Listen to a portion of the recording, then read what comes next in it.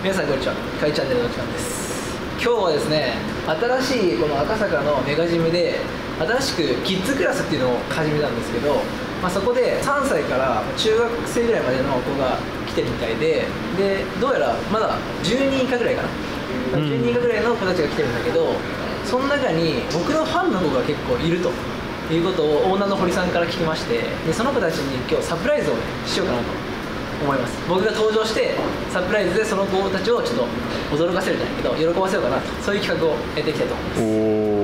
おお、素敵ですね。そうで、なんか小学生の女の子たちがなんか俺のことを結構応援してくれてるみたいで、いつも試合とかもテレビで見てくれてるみたいな、めちゃくちゃ嬉しいことで、その子たちに向けてねサプライズをしようかなと。でもすごくない？小学生の女の子が俺のファンってすごくなんで知ってるのかね、逆にね、すごいね。すごいことだよね。最近さ、街歩いててもなんか小学生の子に声かけられたりするのあるじゃん、すごくないそれもね。多分 YouTube のおかげだと思うんだよね、これは。 YouTube から知ってくれてると思うんだけど、こんな小学生ね、僕のことをファンって言ってくれたらね、ちょっと喜ばせてあげたいやん。おなんでここで僕が登場して喜ばせると。オタクの格好で登場するの？いや、オタクの格好ではないんだけど、やっぱりねちょっと潜入じゃないけどさ、変装してなんか一緒になんかしようかなってお言って登場で「こんにちは」でもいいんだけど、それよりはなんか一緒にさ練習とかしちゃった方が面白くないと思って、で実は俺なんだよみたいなのができたらいいかなと思って。なんかどうやらそのキッズクラス、いつも保護者の方がね来て周りで見てるみたいなんだよね。俺は今日保護者として潜入してそう体験に来ましたよっていう保護者ね、見学に来た保護者になりきって、で今日特殊メイクの方も呼んでますんで、特殊メイクでおっさんにね変装しましてそれでちょっと仕掛けていこうと思います。おー、なんか一回あったな、潜入。あったっすね。前その時バレちゃったよ。そうだねあれ海君じゃねみたいなしちゃダメだということで、絶対にバレないように一緒に練習に参加して最終的に驚かせようと。なるほど、面白そうだね。はい、じゃあね、早速メイクの方ねやってちょっとおっちゃんになりますんで、はい、とりあえずやっていきたいと思います。はい、とりあえず服装はこんな感じでいきます。ダサっ、絶妙にダサいね。さっきドンキで買ってきたこれ上下ね2個セットで2000円切ってますこれでいきます。ちょっとガタイがやばいから。そうだね、ちょっと首が完全に首がバレちゃってる。ちょっとヒゲいきましょう。そうっすね、なるほど、ヒゲで。はい、そうで今日はねこちらメイクね、いつもねやってもらってる方なんですけどね特殊メイクの担当ですねよろしくお願いします。メイクのケンジです。メイクのケンジさん、はい、そうメイクしてくれますんで、ケンジさんなんと45歳、絶対見えませんそう、いつも会ってて2個ぐらい上かなと思ってたらまさかの45歳絶対見えない。ということで今日はおっちゃんにね演奏してもらいたいと思います。ちょっと頑張ります。お願いします。はい、じゃあやってみましょう。ビフォーね、ビフォー。じゃあ撮っときますか。これが27歳朝倉海。今日はどんな感じでいくんですか？ちょっとこうひげをつけて昔こう格闘技やってたみたいな、ちょっといかつめのおっちゃんでもちょっとやっぱこう紳士的には残していきたいですね。女装ではないですよね今回は。そうだよ、前はめられてるからビビットアーミーであれ、ちなみにビビットアーミーさんは CM くれないのかな僕に。まだ今集計中じゃない？集計中でも1万人もしさ、もしね超えなかったとしてもねやらしてほしいよねいや、あんだけ体張ったっすからね確かに結構好評だったよ。しかも確かに再現度 100% だった。130% みたいなお、完了しましたか？どうでしょう？いや、ちょっとわかるな。まだわかる。はい、じゃあ今途中経過なんですけど、今ねちょうど堀さん来られたんで、堀さん来た。皆さんこんにちはまだわかります？全然わかるでしょ。わかるか。じゃあもうちょっとやらないと。今からもうまず二重にして、あとチークして、なるほど。あとなんかいろいろ髪とかね、そうシワ出したりとか。だいぶいい線来てますよね。まあね。だいぶ来てますね。イケてるおっさんって感じ。海君の15年後みたいな。15年後。堀さんよりも老けてるんじゃない？そうなんだよね。堀さん越したんじゃない？おお、いい。だいぶいい。普通にかっこいい。かっこいいです。まあ15年後のひげまで生えて。すごいよね。白髪混じりも再現して。普通にかっこいいね。キッズクラスのいつも先生やってくれてる2人ですね。ちょっと紹介しましょうか。紹介しましょう。はい、お願いします。細野先生と平谷先生ですね。お二人がいつもキッズクラスをやってるんですね。で、細野先生は実は福岡の今宿っていうところに僕前ジム持ってて、そこのキッズクラスの担当で保護者さんがすごい信頼されてて、キッズクラスの教える才能が高いと思って、でわざわざ僕が福岡から東京に引っ越してきてもらって、今お願いしてます。で、平谷先生は、平谷先生も朝倉未来チャレンジの3人のうちの1人で、今ディープとか、総合格闘技の団体のプロで格闘技やってて、でも2人とも子供から大人気で楽しくやってるんですので、今日そのキッズたちにドッキリを仕掛けるということを考えてますね。いつも保護者の方が周りで見てるんですよね。で、今日はなんかその保護者の方にも参加してもらいましょう、一緒に。なんかよかったら一緒にどうですかっていう感じで、保護者の方にも一緒に参加してもらって、でそこに僕も参戦すると。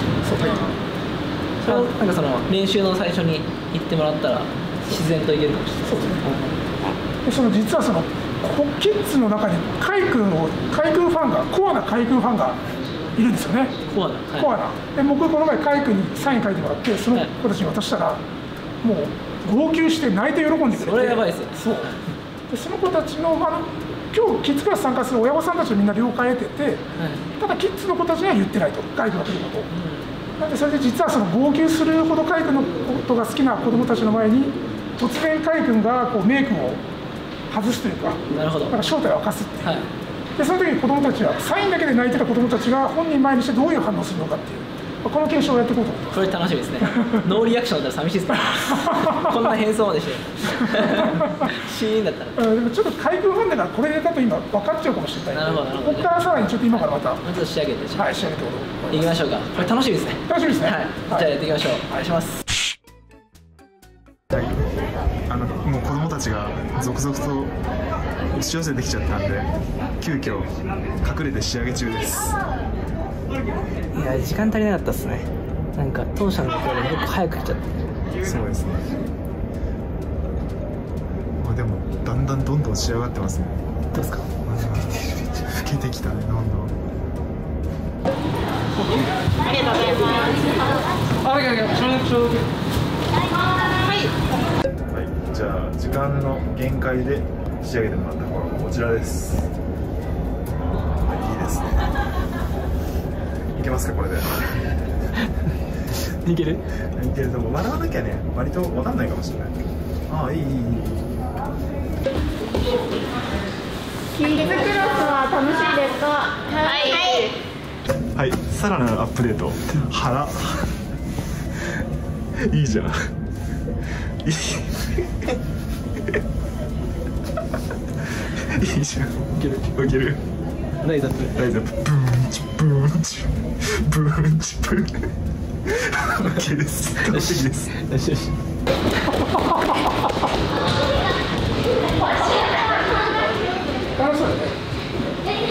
じゃあ行ってまいります。いってらっしゃい。一瞬でバレないように気をつけます。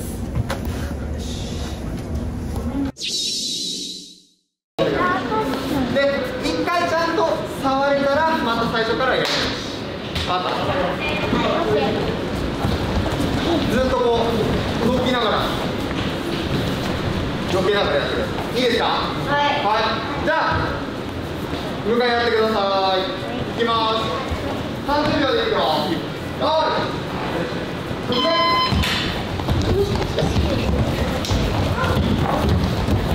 足の下をこっち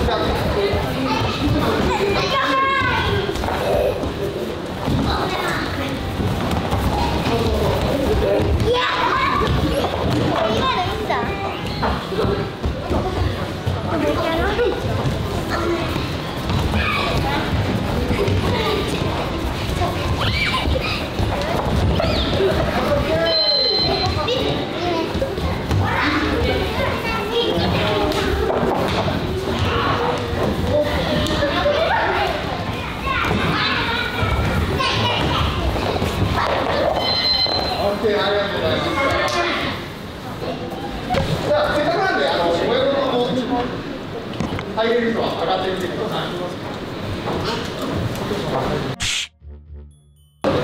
参加してもらいます。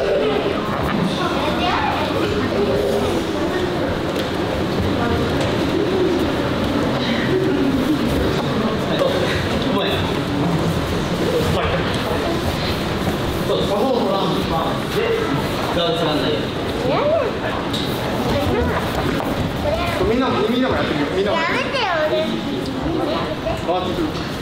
立って。もっと手を伸ばした。ジャブ。左。ストレート。そう。じゃあもうちょい早く。こっち側の。じゃあ、今度たち、ひろや先生にちょっと受けてもらいましょうか。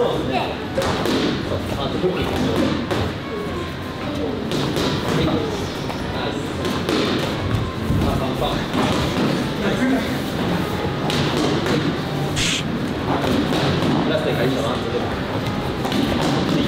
オッケー。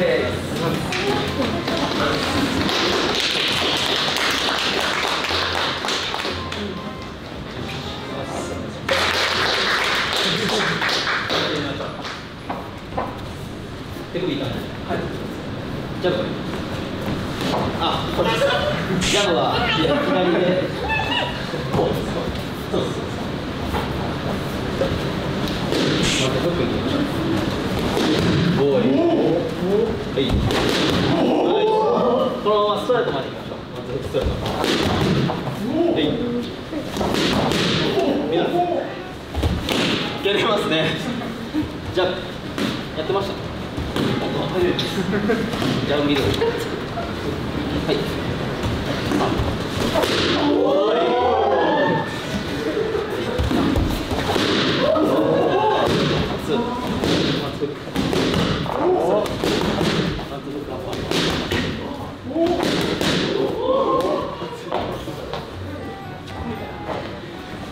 ちょっと。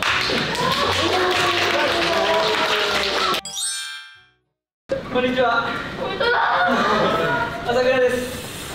こんにちは。わかるかな、正体わかる。みんなのために来ました、今日は。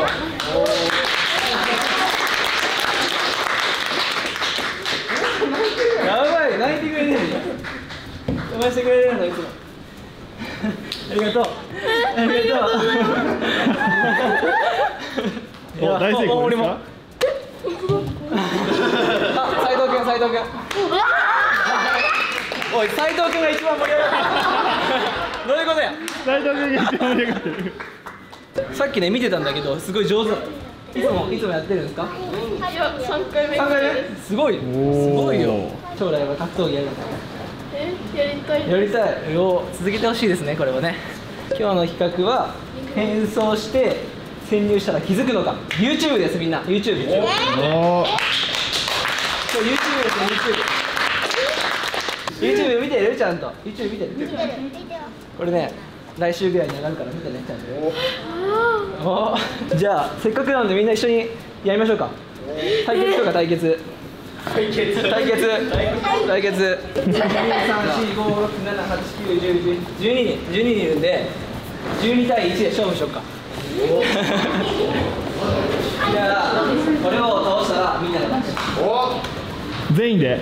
おお。1分以内。1分以内。よし、頑張れ。よし、みんな来い。いけ。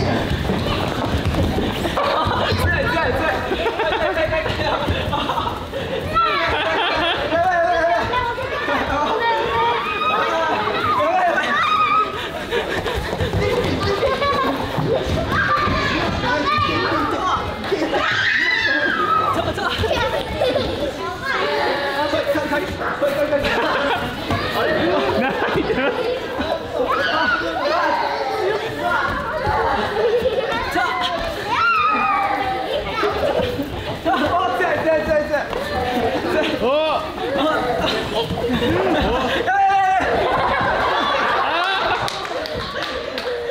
い。なんか強いのいたぞ。めちゃくちゃ強いのいたぞ。なんかめちゃくちゃ強いのいた。大丈夫？なんかしてほしいことないかい？かいくんのサイン入りグローブください。お、サイン入りグローブが欲しいらしいですよ。グローブ持ってる？グローブ持ってない。持ってないです。グローブちょっと今度ねサインするねじゃおお。オッケー。やったね。やりたいことある。カイにしてほしいことありますか、お姉さん？ハグ。バックハグらしいよ。バックハグ。じゃあ目つぶって。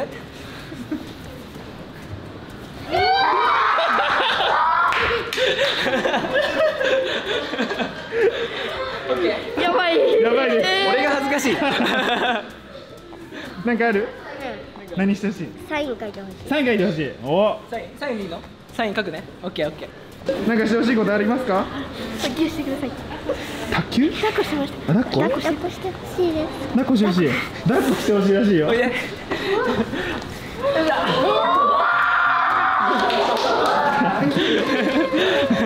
今日泣かせすぎじゃないですか。なんかいいことしてるのか悪いことしてるのか。ありがとう。サプライズ大成功ということで喜んでもらえてよかったですね。はい。じゃあみんな強くなるために頑張ってね。また来ますんで頑張りましょう。去年の大晦日に怪我して、まあそこから一応なんか復帰しましたよっていう動画をね見せたと思うんですけど、まあ、どんぐらいの今の状態で次いつ試合出るんだろうって多分気にしてくれてる方多いと思うんで、まあそこちょっと話していこうかなと。